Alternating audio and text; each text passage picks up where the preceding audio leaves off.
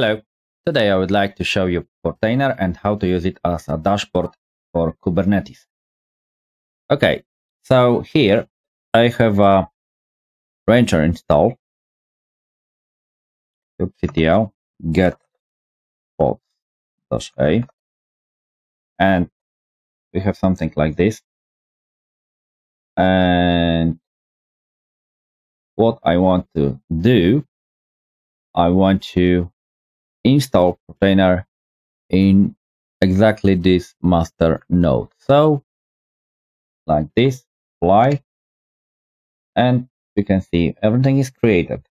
Go back to pods and you can see we have a Portainer that is pod that is pending currently, and one more time, and Portainer is running, no restart, so everything is up and running.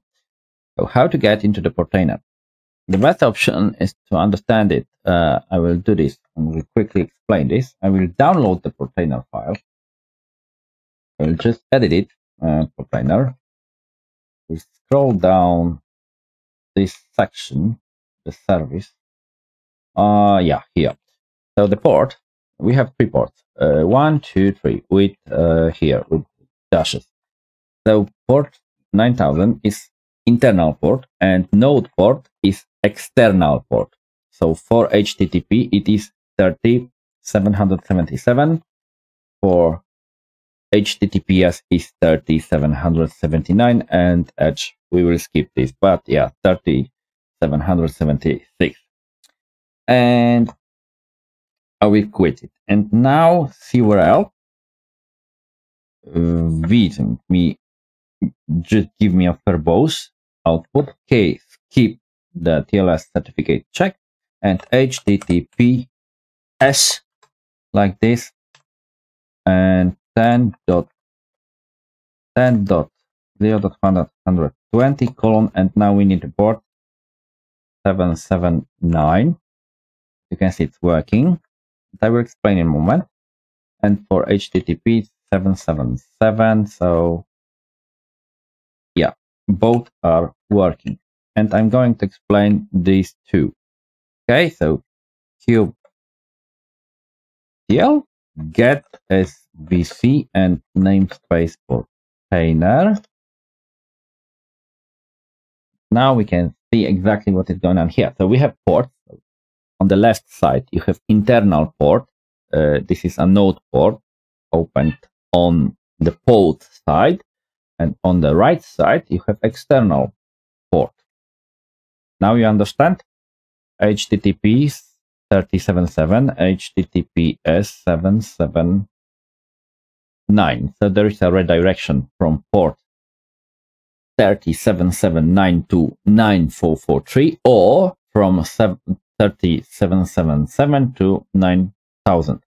And for Edge from 3776 to 3776.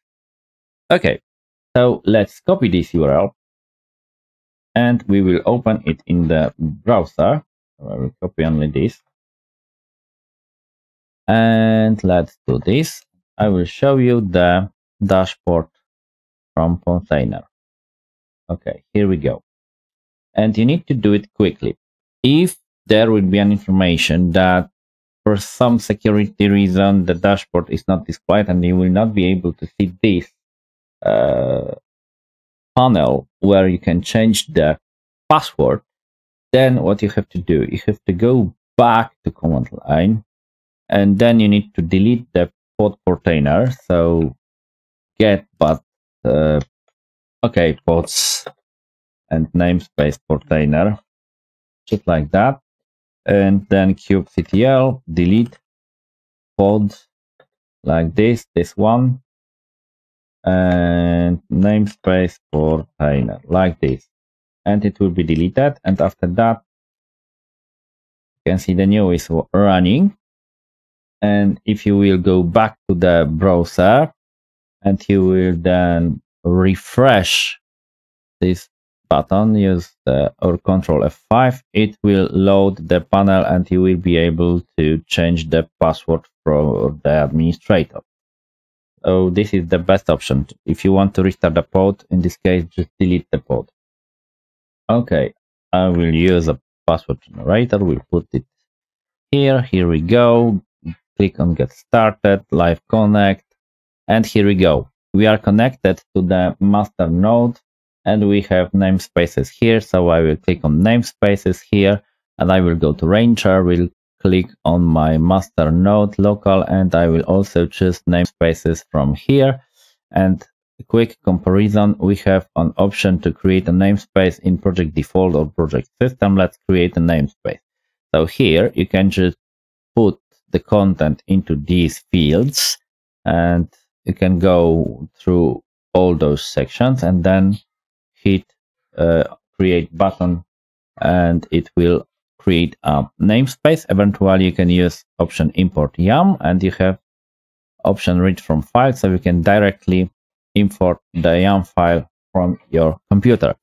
And Portainer has similar configuration. So if you will click add for, we have an option and we have forms that we can fill, but how to upload the YAML file? So we will go back to this section, to namespace list, and instead of using option add with form, we will use create from manifest. And if we'll do this, we have much more things here. So we have an option to use a web editor. We can use URL like Samba share, NFS share, for example, or some NAS, like, I don't know, Synology, for example, or QNAP. Eventually, and this is something like this. And there is an option if you want to use a web editor. If you will scroll down, so you can put it here. And also there is a URL. So yeah, and custom template, and I will explain custom template later. And we have also repositories. So we can select this, something like this, and we can choose namespaces that is specified from manifest, or we can choose into which namespace we want to deploy the manifest file. And in the repository, we have an option to automate everything. I mean, we can provide automatic authentication. And what I'm exactly talking by mentioning automatization. Well, let's imagine a situation. Someone or you are creating a Git repository, and you are pushing the repository, I mean, on your computer, then you are doing Git add, Git commit, Git push. So you're pushing changes to your repository. And instead of using your personal account, this is a good practice. Use a new created service account with some name like a technical account in your GitLab, GitHub, Bitbucket, and create a personal token for this service account, not for your personal account, because if you will leave the company, your personal account will be deleted because of the security. And this is fine, really fine. That is why we have technical accounts with tokens. And thanks to this, we can get into repositories and we will be able to download. And here you can provide the repository URL. You have also a repository reference, manifest path. So you provide the name of the manifest, and you have an option GitHub update. So you can something like this. You can select it. You have a mechanism event. You have a webhook or polling, and so you have even a fetch interval. So how often it will fetch the file from the repository, and you have option to skip TLS verification if you are using, for example, a Bitbucket GitLab Git server inside your company in your LAN. So you're using self-signed certificates, and sometimes there's a problem that there is a problem with authentication, that Portainer is unable to communicate with GitLab, GitHub, or Bitbucket server just because of self-signed certification. So you can skip TLS verification and you will be able to use it.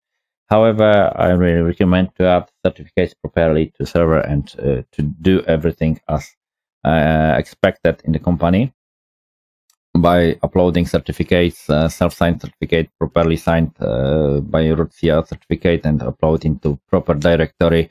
Use update -CL certificates, if I remember correctly the command. And it will take the newly created certificate that is uploaded into the proper directory in your Linux where the Portainer is installed, for example, and then it should work. But sometimes there's a problem, so you can skip TLS verification.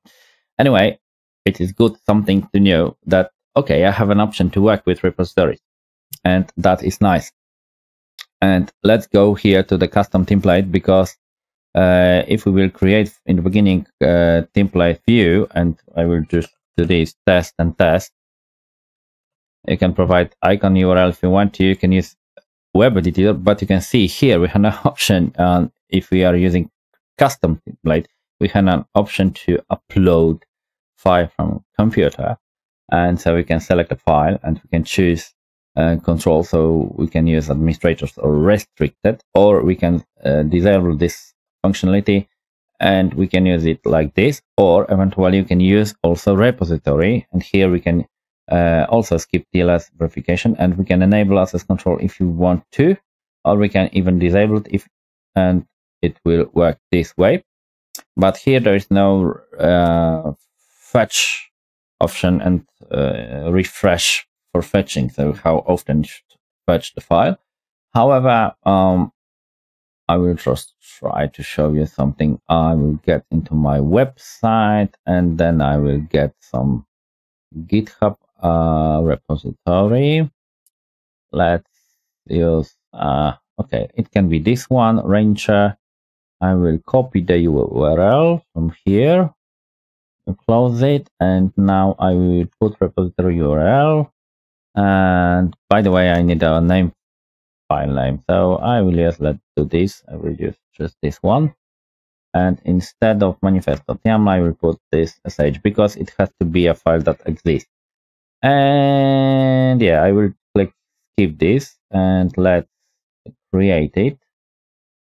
That should work. And okay, here we go. But something is not working. This is field authentication. No, I don't want to. I just want to use only this. So this description test, something like this. No, test. Yeah, now I can create it. Okay, skip TLS and create this, and it is created. And now go to namespace. It's just I wanted to show you this, and create from manifest and use the custom template. Choose from the drop down list my test, and here it will take the file. So there is no refresh, but you know, if someone will just commit a change to the repository, you will be able to add a custom template and it automatically will get the file here. If there is a similar functionality, I suppose that here, I will go somewhere. Was service delivery, storage, just want to see something. Workloads. So we have daemon sets, cron job pods, okay, up, start, here. I just don't remember. Here there is filter Argo D, Argo CD. This is a Helm chart, and I will go back to Portainer because now I will skip this and I will go to Helm. And yeah, so here we have charts, and those charts, those repositories actually are different than those that we can use here. And I will go back here just because, one more time, storage, service, discovery, now apps, and charts. Yes, and here we have a lot of packages, and the same situation here, but here we have different packages here and here, and that is normal. So if you are looking for Argo, can use something like Argo, just because I wanted to show you that there is an option to install Argo CD. It's a declarative GitOps continuous delivery tool for Kubernetes. So it has a similar functionality, and you can use it if you want to, and you can just install. So I'll try to install it, and it should work. So we can use the default namespace Argo CD. Okay, we will use the default namespace, and that is all. So you have a lot of things here. I will scroll it up a little bit. Here you have SSA, ECDSA keys, so elliptical curve, etc. So install it, and it will use keys to connect, and we'll install it. Nice. Installed apps, you can see we have to wait 10 minutes timeout, and it is installing. Argo CD installation is in progress. And this is something that you need to install additionally to be able to use repositories in Argo CD. And yeah, this way. But I wasn't able to find any functionality like here we have, that you can add directly, create from manifest, and you can add a repository directly, like you can do this in Portainer. If there is a functionality that is available in Ranger by default, so such functionality, it is not available. And I was looking for by expanding these sections, and I wasn't able to find anything like this. And I was looking for how to do this. And even if we will go to repositories, we have an option to create it, but minimize it. Possible to minimize? Yes, it is. So you can see you have an option to click and go, but nothing more. kubectl shell, it is working here and here, just because it is the same functionality. The only one difference is kubectl get pods-a is the fact that dashboard shell for Ranger is opening two containers inside the pod, and Portainer is opening only one container inside the pod, and it is working like this. And if I will close it now, Control D, it closes automatically. And if I will go to Ranger and I will use kubectl get pods-a, you will see that the dashboard is running. The dashboard for Portainer is gone. And if I will hit Control D, it's disconnected, but it doesn't close the window. So here we go, and here we go, and go to the cluster, and that is all. What is important, that you need to watch carefully how much space is in use on your system. And this will be a separate topic, because this is also a crucial information that you need to monitor the usage of your CPU, of memory, and also the most important, a space on your hard drive. And I will explain why it is important. So for now, it is everything I wanted to present. Thank you very much. Have a nice day or night. Take care. Bye bye.